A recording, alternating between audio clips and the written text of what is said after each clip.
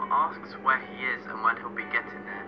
This means that she had forgotten that he had actually been talking to her the whole time, which is obviously heartbreaking. She unfortunately passed away some weeks later with her battle with her illness. This is sad because it reminds me of the last few days when my granny was alive.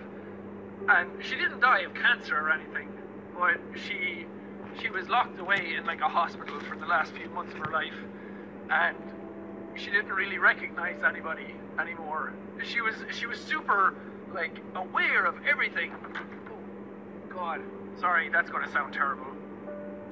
She was super aware of everything, like her entire life, and right up until she went into hospital. But as soon as she went into hospital, and she was starting to get treated for I can't remember what it was she had. She had something in her leg that spread through her body and affected her blood. But she was in hospital for a few months before she died, and her mind just completely went. And I remember going in one time with my sister to see her, and we were talking to her, and my granny was like, "Is Sean going to come in to visit us?" And I was sitting right next to her, and she didn't know who I was. And that was really sad.